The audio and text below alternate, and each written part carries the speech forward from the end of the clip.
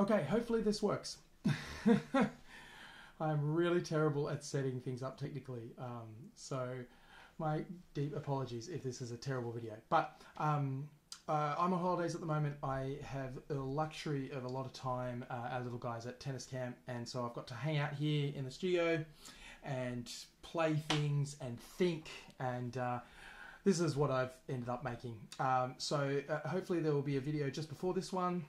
I'm going to put these things on Quora because I started work ages ago on an echo chamber EP called Black Light, and of course all the echo chamber music is meant to be a little bit ironic, but this was a project specifically designed to really investigate the nature of contrast, of good and evil, really quite difficult topics to do well, so it kind of collapsed. It didn't really work. But just in the last 3 or 4 days, I've had a lot of thoughts about evil, about Satan, the devil, the evil one, whatever we want to talk about as that which is not good. And of course, every time we venture into these sort of topics, Nietzsche comes up, all sorts of various contributors to the philosophy of morality come up. But I really want to focus on the Bible. And in these last 4 days, I've been thinking about QAnon, something which I just can hardly believe, and which I've already written some things about. And then Trump's taxes became a story. And I was sitting trying to process that, trying to think epistemologically, how much of this is spin from either side? What are we seeing here in terms of political sort of propaganda and the nature of the game of human rhetoric? And all of those thoughts led to me making this song and putting together all these thoughts in a sort of very concentrated format, which hopefully I'll be able to show you. I commented to a friend ages ago that I'm a very bad artist because good artists make things that are meaningful to other people and bad artists make things that are meaningful to themselves. So unfortunately all of my stuff contains a lot of things which I feel like I've thought a lot about and I don't necessarily communicate very well. So I'm going indulge me. Let me try and explain some of what goes into these songs, and they're more like essays with music. Very short essays. So this is Consolidated Debt. Why is it called that? Consolidated Debt is obviously with reference to these exposed tax returns, how it looks like the whole character of this incredible sort of pantomime president is going to be just enveloped and always associated with this concept of debt, and this led me to what I think are some quite helpful thoughts about demonology, about the nature of sin, about the nature of evil. And I've always had a thought, which I believe I got from C.S. Lewis's Voyage to Perelandra, that when I was reading Ransom's interactions with the devil character in that book, that resonated with me very deeply. The banality of evil, the senselessness of it, and I think Lewis, amongst other authors, really brings out the nature of that void. The fact that evil is really, it doesn't exist without something to antagonize, right? So my thought has always been that the person of the serpent, the nature of evil as described in the Genesis narrative, is much more to do with the way that man ironically creates something in his own image. As this sort of figure of disobedience. The serpent is there to start with, yes, but in what sense? The serpent kind of conforms to any substrate, and I want to just throw out the idea that the serpent is an alternative. He's not even wrong to start with. He's kind of beyond good and evil. He presents an alternative. It's the nature of freedom to be able to present alternatives. Did God really say? And that sort of thought has been really bouncing around my head as I've watched political rhetoric for the last while. All these questions of, was he joking? Was this person meaning that? What are these words actually conveying? And of course, their meaning is created by the interpreter. And I think that's what the serpent does. The serpent is no doubt a creation. I don't mean to suggest that that he is something that exists independently of the work of God. No. He is something that, like the opportunity to spend money we don't have, the opportunity to disobey the one commandment, the one preventative sort of procedure, that he creates this void, a power vacuum, if you will, and mankind leaps into it. So consolidated debt here is about those sort of thoughts and how we become what we owe, and we create that debt. And that's my sort of suggestion in the song. So I'm going to hopefully play it and talk you through some of the artistic decisions in this, and maybe we'll have a little look at the Studio One file. So taiko drums, use of native instruments, thrill plugin. These are references not only to executions and drum beats and sorry, I went away, but also references to chaos, to string theory, which is every time I'm using stringed instruments, I'm probably making some sort of quantum joke.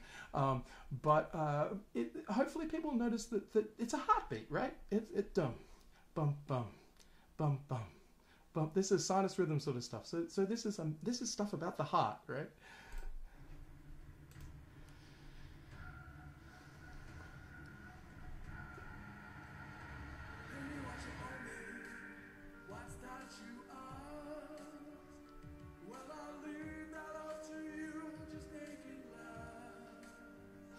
Okay, so the sound that you hear just before the entrance of the voice is another interesting plugin called Kinetic Treats, and it's using toys. So those are sort of twisted samples. So there's a sort of allusion there to we're toying with something. These lyrics, I'm trying to convey more than I can in a few words, obviously, but what is it that creates shame? I've written a couple of articles on this, but specifically when God asked the question of the man, who told you you were naked, right? I've talked about this a lot. That's sort of an impossible question. Nakedness doesn't exist. Nakedness has been created by whatever has just happened, and that's what I'm trying to allude to here, is that pay me what you owe me, of course, is again an allusion to a parable in the Gospels of a debtor being owed by another debtor, and his calling of that debt, of course, is what brings his own judgment on him. The king, the God character in that parable, judges him who has judged his fellow by saying, "Pay me what you owe me." And of course, this idea of debt is what is in nakedness there. That's been created. That wasn't there. It couldn't have been there. There's no such thing as nakedness, and that's been made up. So again, this concept of absence being a thing, of negative value, of debt. What do you owe? What do you owe? Pay me what you owe me. What's that? Well, I'll leave that up to you. Just make it last. It's going to stay with you. It's going to define you. The world is waiting to see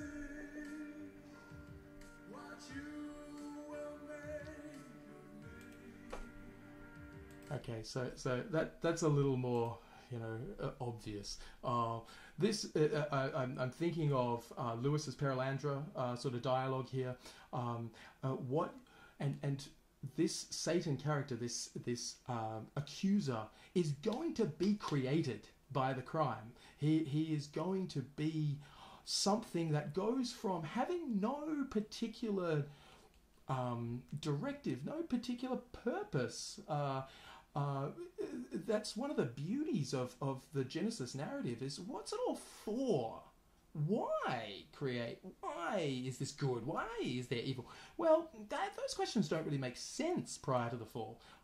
Things just are, and everything that is good. There's this real beyond good and evil, and the goodness itself is it's reduced by the application of the dichotomy, and that's what's about to happen.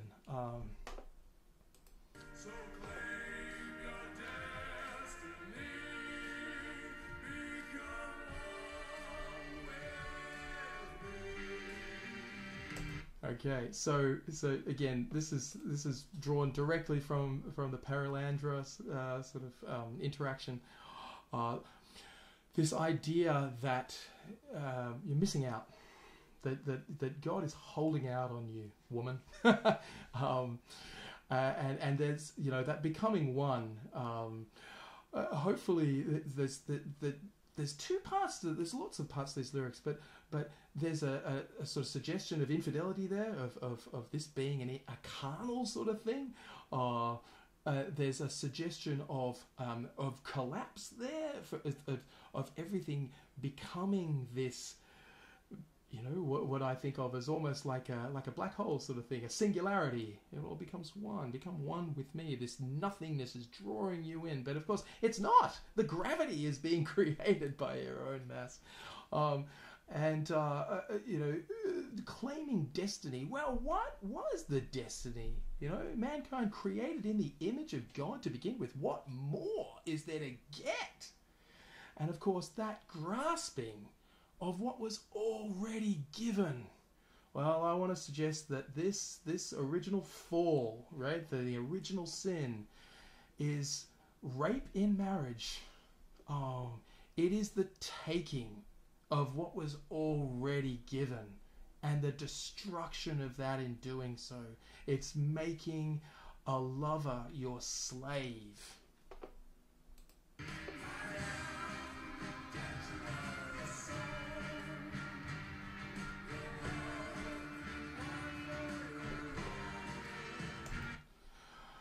So I am there. I'm trying to use the English translation of the divine tautology, Yahweh.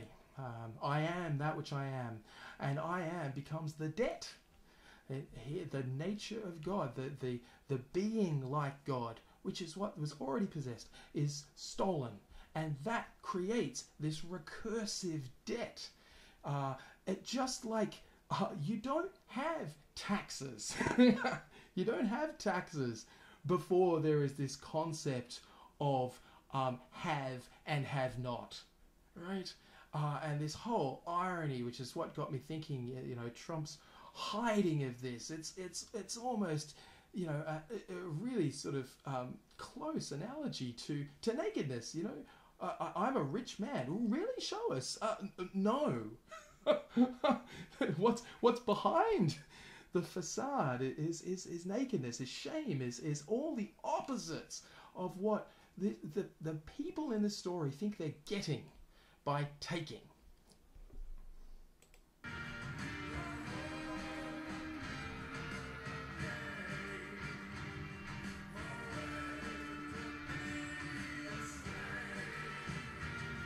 Okay, so of course, taking love to be one's own makes no sense. Love is always participatory. Love is a communal thing.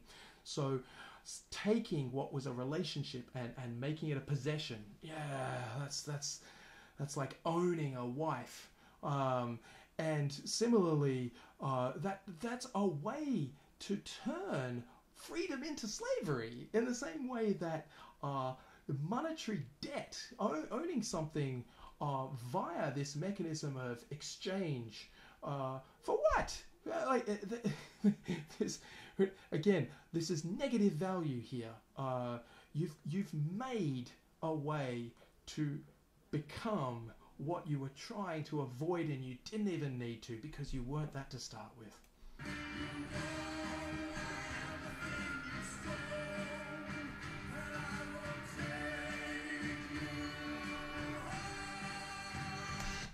right, so I'm trying to just summarize this concept of reflection, of irony, of stereoisomers, left versus right.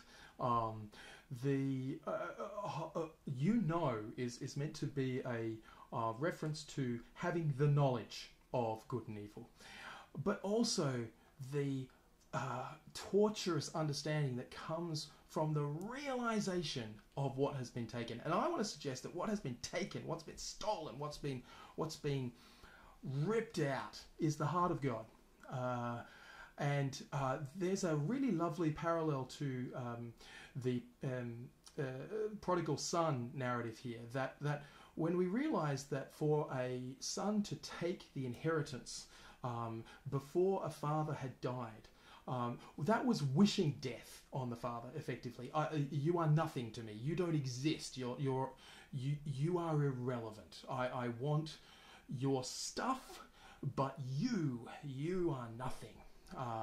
And I suppose in our culture we don't understand the what that would have meant to an ancient father for a son to ask for the inheritance while you're living. It is a death sentence. And of course it's given. The father gives it. And I think the prodigal son is really the reflection of the entire biblical narrative. We have this taking of what was already yours. In what way is the inheritance not yours? It's only a matter of time. And of course it's an inheritance that is established by the relationship. And you've destroyed the relationship, taken the stuff without the person. And of course, that then leads to this wallowing in the desert, in the pigs. You know, this unrewarding, awful materialism in a way. But then, of course, the father takes that son back. His love is infinite. You cannot destroy. You cannot destroy that. But you can isolate yourself from it freely. Okay. And of course, when we do that, when we destroy love by seizing what was already given, that swallows us. That guilt, that shame, that what is thought to be pride, but really it is suicide, and it swallows us whole. Here's Ouroboros. My apologies to the artist that I have somewhat stolen this from. Again, that's a bit of performance art, and I've applied a filter which has twisted it. So here you have Ouroboros and the Tree of Life, and I have deliberately mangled that. Now I want to show you what I'm doing with the Studio One file here. Just one really, again, these are the sorts of thoughts that I try to put into multiple layers of this sort of stuff. When we have a look here at the guitar part, I'm using Native Instruments guitar rig, and this is making use of a Muse preset, which is MK Ultra. MK Ultra, if anyone isn't familiar with it, was a project run by the US military, which is really an attempt at mind control. It's a subject of a lot of conspiracy theories, and I don't mean to actually invest in that at all. But I'm trying to use that sound to suggest that yes, there is a loss of independence and a sort of really terrible madness that's going to happen here. Okay, we don't need to listen to all that. So I just want to point out a couple of other little quick things that when we get back into the chorus here, there's brass there. That brass is me. This is the one thing I'm actually kind of trying to do, play these old cornets, and this is if it sounds a bit Soviet, you know, da da da da da da da da da da da, it's meant to. I've long thought of some aspects of that real golden age of Soviet communism as almost the perfect capturing of this humanist self-reliance, the self-dominance, the loss of freedom for the purpose of power, all that sort of stuff. So it's meant to be evoking thoughts of militarism, thoughts of nationalism, thoughts of the rise of empires and the oppression that produces. Of course, what is mankind oppressing? Mankind.